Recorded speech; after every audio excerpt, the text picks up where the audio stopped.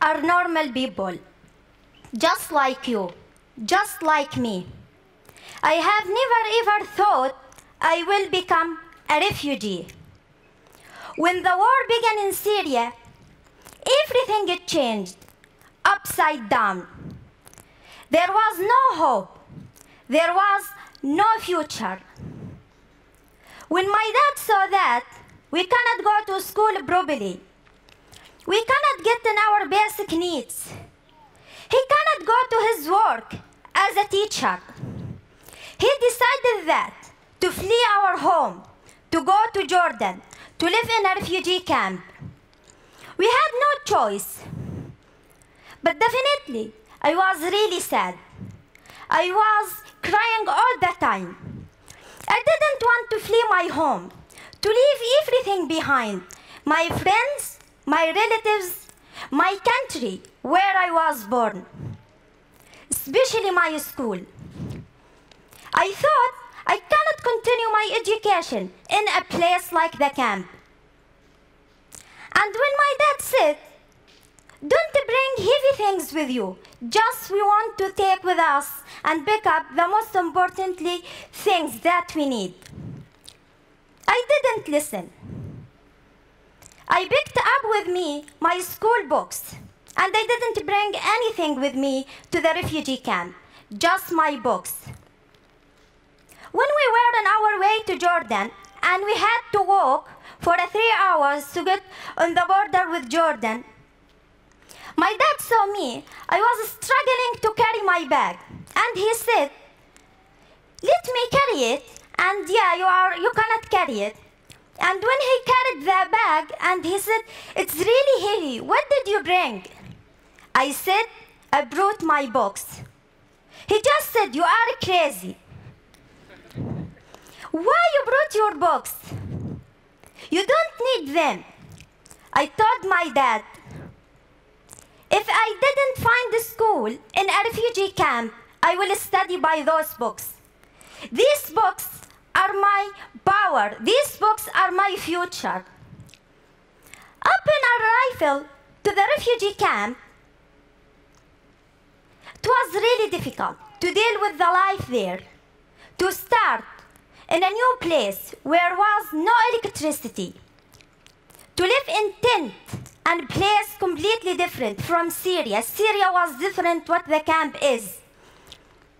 And first question I asked my dad, not to go outside the camp or to get in a better life. Just I asked him, where is the school? And when he found out there is a school, that moment it changed my life. And I realized all challenges, nothing in front of getting on the right of education. First day, I went to school and I was thrilled to come back to school again and to have my knowledge and as a person who believes in education. But sadly, I saw many girls and many children who don't believe in education. Think the education, it is not a priority. It is not the best way for the future.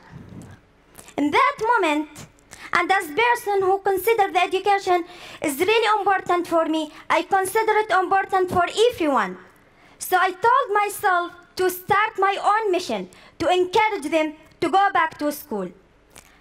And when I was going from tent to tent to tell the people about the importance of education, they was saying, it is not your job to tell us or to advise us. But they gave me stronger motivation. As they told me, those people who didn't listen to me, there is still something to do. Because I believe in education. Education is the way that we can face challenges. And it is the way can rebuild our countries again. We need a strong generation to be educated, not just to be called refugees.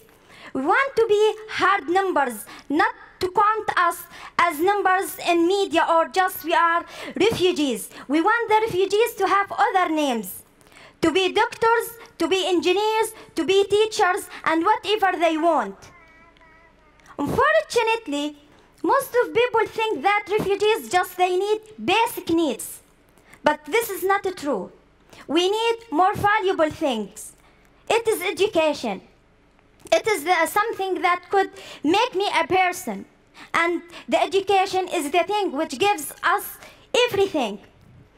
After 3 years of living in the camp and talking on the behalf of children, and I became very known as an education advocate for them, I had a chance to come here to the UK. I was really happy to come here, to start a new life, to think more about my education, but I didn't stop to fight for others.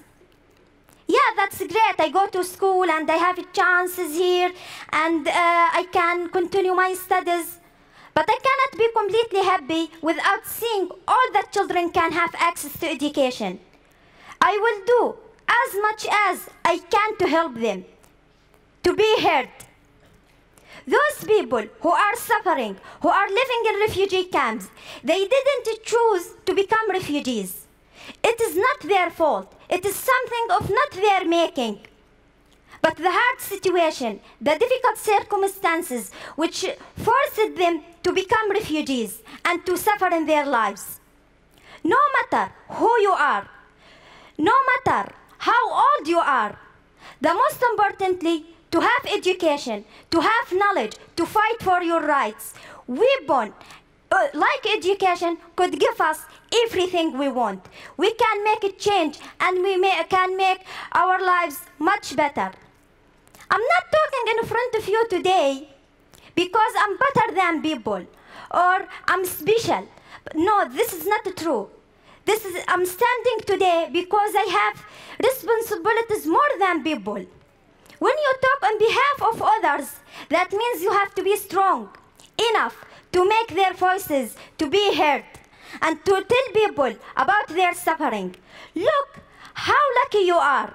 You might think, the people who are listening today, all of them, maybe they think our lives are not matter and we suffer. We don't want to go to school.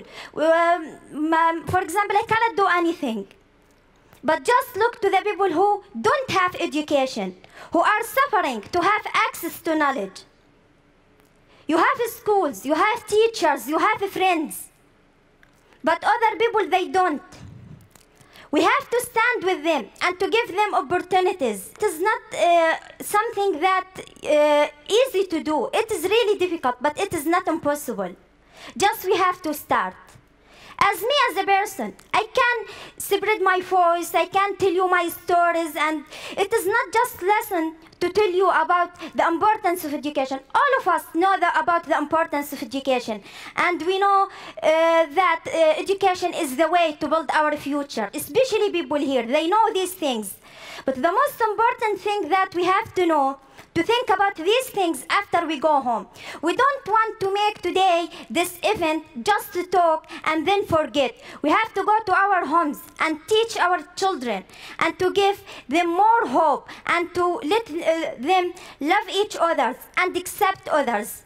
Refugees, people didn't want to flee their homes. So when we accept them, when we give them opportunities, in that moment, we can make them strong enough to go and rebuild their countries again. That's what we have to do. It is easy to talk about people, but it is difficult to help them. And me alone, I cannot do anything. Every single person here in this room could help us, could give us more opportunities. When you stand with us, when you love us, we can help you and you can help us. We cannot just listen to the media or just without thinking about refugees and their difficulties. So we have to know these things, which is the most and valuable things. And for me, as a voice now and as the youngest Goodwill Ambassador for UNICEF, I have a huge responsibilities. It is wonderful thing to be ambassador, but it is also long way to go to help other children to have access to education and to give them knowledge, which gives them stability and which gives them skills for their futures. And as I said, no matter who we are, just we have to, all of us to work together and to have the solidarity. We don't win when we hate each others, but we win when we love each others, when we stand together to raise our voices and to give more hope for those who don't have hope. And this is actually responsibility for every one of us today and every day. And let's start today. We don't want to make a change tomorrow. We cannot actually have the change tomorrow without actually starting now. Now is the moment that could change our lives. That depends on you, and everyone is listening now. It is, the responsibility of all of us to make a global peace. Knowing each other's, this is the great thing. And education is our way to have the world to be a better place and to be stronger.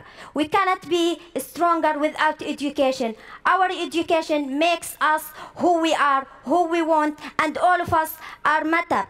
It doesn't matter to be great to start. You have to start to be great, and in that moment you can build a better lives for others. And with you today, I hope all of us could do something and stand together and think more deeply about those who are suffering, because they really need us.